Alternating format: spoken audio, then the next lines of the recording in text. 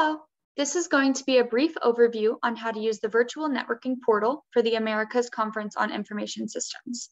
You should have received a username and password and a link to access the portal in your email.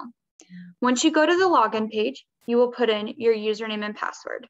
The first time you log in, it's going to ask you to set your own password and will also have you select the time zone that you are in. Once you log in, you will see the main call to action items here on the main page and the menu option here on the left-hand side. The first thing we highly suggest is that you go to the upper right-hand corner. You can go to your profile settings and you can update both your personal and organizational data. It will default to your personal data and we will have this populated with your registration information. And from there, you can add additional info like your location, biography, keywords, and social media links. Then you will just hit save here at the bottom, and the same process you'll do for your organizational or company information. You can upload your company logo, biography, and social media links here. Just make sure you hit save down here at the bottom. The service also allows you to upload documents and videos, which you can do over here on the left-hand side. The videos will need to be publicly formatted videos, so on Vimeo or YouTube. You can also upload product data through here, photos, and then here at the bottom left, you'll see settings. This is where you can turn on and off your communication settings and also update your time zone if you need to.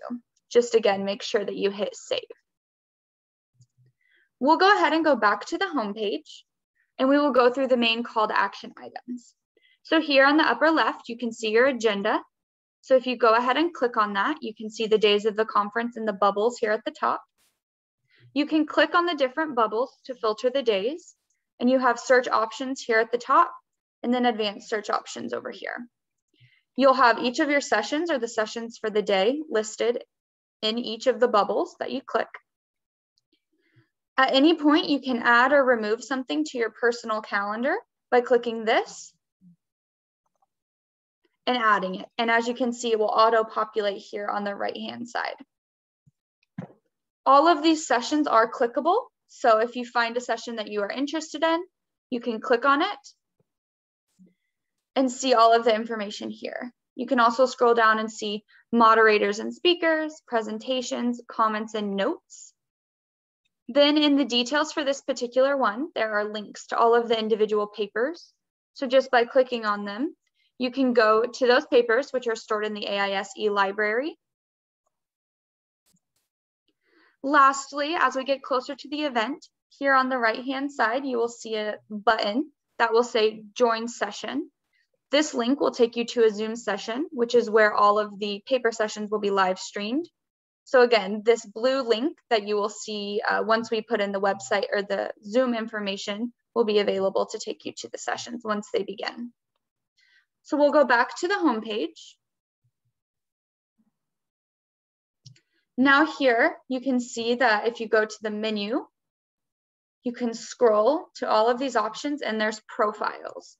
So if you click on profiles, this is everyone who is in the session, speaking, who's attending, all of their profile information. You have the search option up here if you're looking for someone specific and the advanced search options again. Everyone's name is clickable. So you can go ahead and click on their name. It will give you their name, their company information, their about, there's a wall, and then you can also take notes on their profile if you are interested.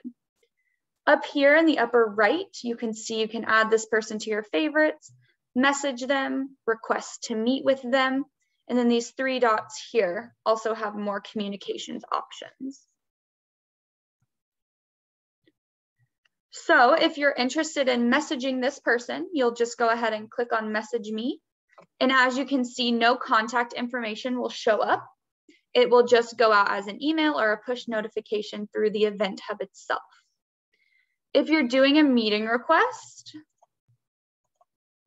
you'll have this information to fill out. So you'll click the day you're hoping to meet with this person, how long you would like this meeting to last, the location, the time.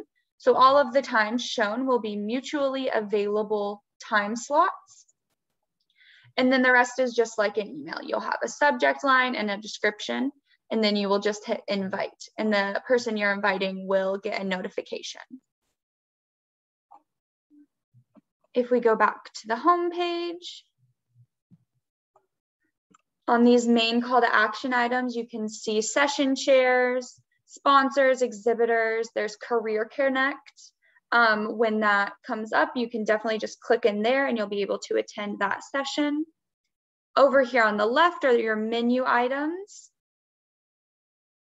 So if you're interested in who is speaking, you can go and find the session chairs on who's hosting each of the paper sessions. Similar to profiles. Also back here, you have the AMCIS Cafe. So to enter the AMCIS Cafe, you'll just go ahead and click here. You also can come over to the menu page and click it over here. And this is a great place to network and meet fellow conference attendees virtually. We have a social thread or a social feed. So this is where you can upload videos, upload photos and documents. You can tell your story of what you're looking to accomplish while at the event or even post-event. It works just like Facebook or Instagram. And then you can also search throughout the feed as well. Over here in our menu bar, you do have the option of going to messages, which when you send a message will show all of the messages that you have sent. You can send multiple meeting requests through here. So you can just click this to export any of the messages you would like. And then to message someone, you'll type in their name and do it through there. You can send individual or group messages, but if you are sending a message to a group or to multiple people, just know that everyone that you're sending it to will receive it at the same time.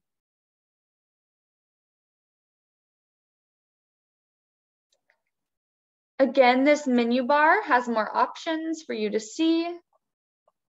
And then if you click home, you'll see the main call to action items here, more information and videos for any questions you may have. So that is a quick run through on how to use the AMCIS Event Hub. If you have any questions, you can contact support in the upper right-hand corner. There are also a user guide, or you could email support@jujuma.com with any questions. Thank you very much.